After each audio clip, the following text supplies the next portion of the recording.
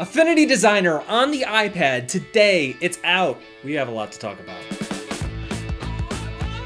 In my videos and in my reviews, I try to be unbiased. I know it's not possible to be 100% unbiased, not to get too philosophical about that sort of thing, but I try to be fair. When I'm reviewing software or hardware, that's what I'm aiming for. But here's the thing, I've been really excited about Affinity Designer coming to the iPad for a very long time. I've become very comfortable in the desktop software. I've even created an entire course around the desktop software. I've gotten to know some of the folks over at Serif who make this app, at least in an online sort of way. And I'm a big vector illustration fan. I got into illustration using Adobe Illustrator. It's one of the reasons I moved away from vector art in the past 3 years is because I've been waiting for a hardcore vector app to come to the iPad. So with all that laid out in front of you, I'm gonna just say it here. It's hard for me to be unbiased when I'm talking about Affinity Designer coming to the iPad. I am very excited about this. So since I'm not sure if I can be 100% unbiased about it, at least not today at this point, I'm just gonna lay out some of the things I really like about this app and do a little overview. First off, there are a lot of vector apps for the iPad. Most of them have been, I'd say horrible. There are a couple standouts. There's apps like Concepts. It has a unique and different approach to vectors. And then there's Vectornator, which is a solid, more traditional app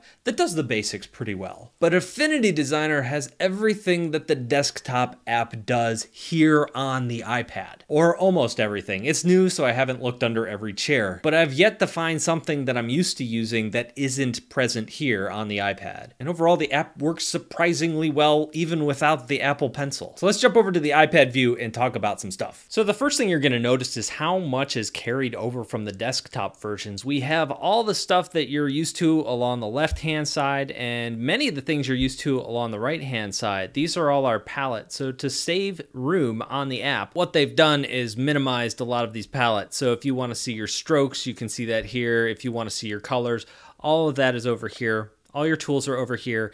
And the thing that makes this app kind of unique are the personas that are along the top. Right now we're in the draw persona. This is the one I spend the most time in. This is also kind of known as your vector persona if you want to be drawing vector shapes.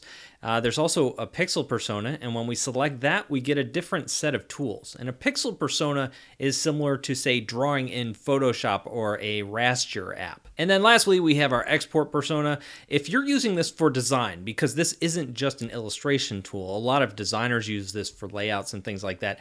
There's an export persona, so if you're designing an interface and want to export all the pieces parts of that interface, you can do that here as well. I'm going to be spending most of my time in the draw persona, the vector persona, because that's kind of the cool part about this app, I think. And the first thing I'm going to do is I'm going to set down my Apple Pencil because I'm surprised at how well this works with just your finger. If I use the pen tool and I just start drawing points, I can drag on one of those points, and then if I drag other points, I can create the shape that way, and then I can tap to close it. It's very easy to do that. And then if I use my node tool, it's very easy to just grab something with my finger and move it around, or grab one of the handles. I don't find myself accidentally grabbing the wrong thing a lot, which is really nice. Now, when you start to deal with really detailed vector art, you probably are going to want to be using the Apple Pencil to grab some of those points here and there. I've also noticed some other things. For example, in the stroke menu, if I want to go into some of these real detailed areas, it's just easier to do this sort of thing with the Apple Pencil than it is with your fingers. Some of the interface elements do get kind of small. But for the basic vector drawing things, you don't necessarily need the Apple Pencil to take advantage of a lot of what this app is doing. Now, one of the things that the desktop app has is along the top, it has a context-sensitive menu.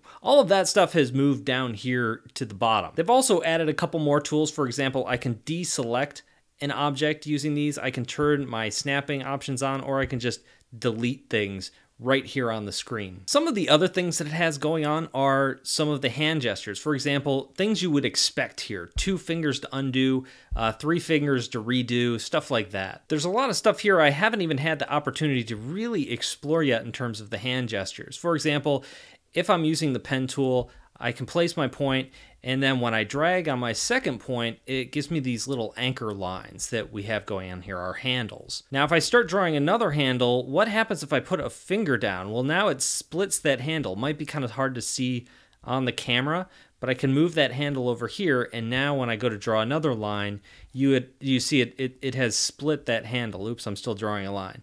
But you get the idea. A lot of the hand gestures are in there. And there's a lot of hidden stuff in here that you don't find right away with the hand gestures. If I take 2 fingers and I hold it down, I can then grab an object and I can duplicate it as many times as I want. Also, this context-sensitive menu down here comes in handy. If I want to grab multiple objects at once, I can drag across them. But in a really complicated illustration, you might accidentally grab a bunch of stuff you don't want. So instead what I can do is I can tap on Add to Selection, and now everything I grab, I'm going to add, and I'm just going to delete all of those. A lot of this may seem really basic and simple, but most iPad vector apps just don't get this right. I'm going to open up one of the illustrations. I think this is originally an Illustrator file that I created several years ago, and I have some drawings in here, and you can see it's really smooth. Even when you're dealing with more complicated illustrations on the iPad Pro, you know, this is really, really fast. It's buttery smooth. It just works well. It seems when you tap things, for example, when I draw something, sometimes when I go to undo something in other apps, it takes a second to think, and that's not going on here. Undo is fast, redo is fast. It's just happening instantaneously. So this entire experience feels really fluid and really smooth. So I've zoomed way into my football here. I'm gonna put my pencil down again, and I can tap on any of these shapes. Here, let me do that. Actually, I'm gonna use my node tool, my white arrow tool. And when I originally drew these, I think I drew these on like a Wacom Cintiq, and it's kind of sloppy in here because I just didn't care at the time. It wasn't gonna be seen, but now I can grab these nodes and drag them around. It's probably easier to do this like with the pencil, but I just wanted to show that it is possible with your fingers to come in here and do that. One other nice thing that you're probably seeing as I go through here is when you grab a point and I'm dragging it around, I can't see where that point is underneath my finger, so it's giving me this little magnifying glass to say, hey, this is what's happening underneath your finger. So it's like little stuff like that I keep finding in this app that really makes it pretty cool and very easy, you know, to just go in here and clean stuff up.